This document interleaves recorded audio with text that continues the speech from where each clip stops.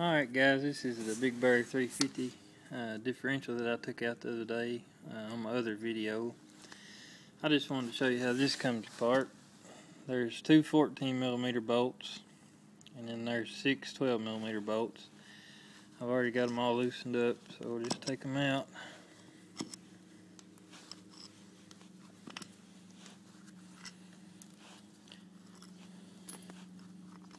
And I didn't drain the oil out of it the other day, and the reason I didn't is because I worked on it before the ATV, and I was going to change the rear end oil for him, and I took the plug out and it wouldn't even hardly drain.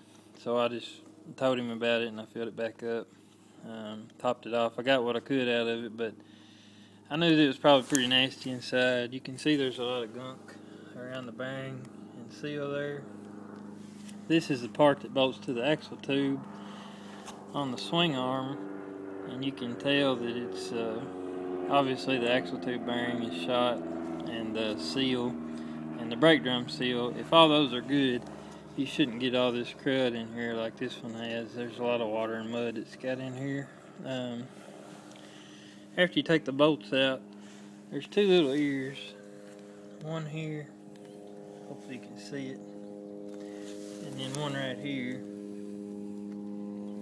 And those are kind of a good place to pry the cover off of the differential where it separates. Just get you a little flathead screwdriver and be easy. You don't want to tear up the aluminum housing.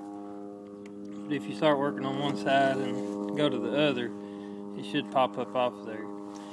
So this one's pretty loose now. I'm going to try to pull it off one-handed here. I haven't had it all the way apart yet, so we'll see what it looks like inside. I got a feeling it's going to be pretty bad.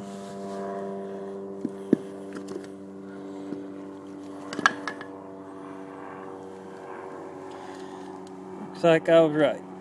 Somebody has filled this one with grease.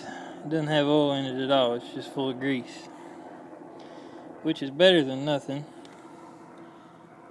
but oil would be best. Obviously they probably were in water a lot, and the oil was probably, the seals were probably bad and the oil might have been leaking, so they just packed it with grease and put it back together. I can't really tell much about the teeth on the gears because of the grease. You can see this, I don't know, the splines in there are pretty rusty and bad.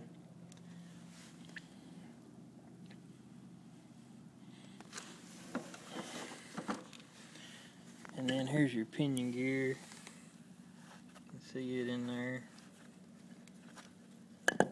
Doesn't feel like it has too much play on the shaft, really. It's kind of got resistance when you spin it, but that's probably got a lot to do with that real thick grease they put in there. I don't know if you can see it, but it's pulling that grease around when I turn it. So, I'm not sure what he wants to do about fixing this yet. But I know this bearing here is probably bad, and the seal, that's what seals the other side of the differential where there's no axle tube. So probably replace that for sure. Probably plan on cleaning all this up with some, maybe soak it in some diesel and try to get all this old grease out of here. And then if I can replace the seals and make sure all the bearings are good, or replace the ones that aren't. He said something about maybe just wanting to weld the axle to the ring gear. That's not the best option, but he's wanting to get by kind of cheap, and I think it's actually not going to be too bad of an idea just to try, because you know, if the ring gear splines and the axle shaft splines are bad anyway, then the only thing you're out if your weld breaks or doesn't hold up is just the ring gear and the axle that you would have had to buy to begin with, and any labor to put it together.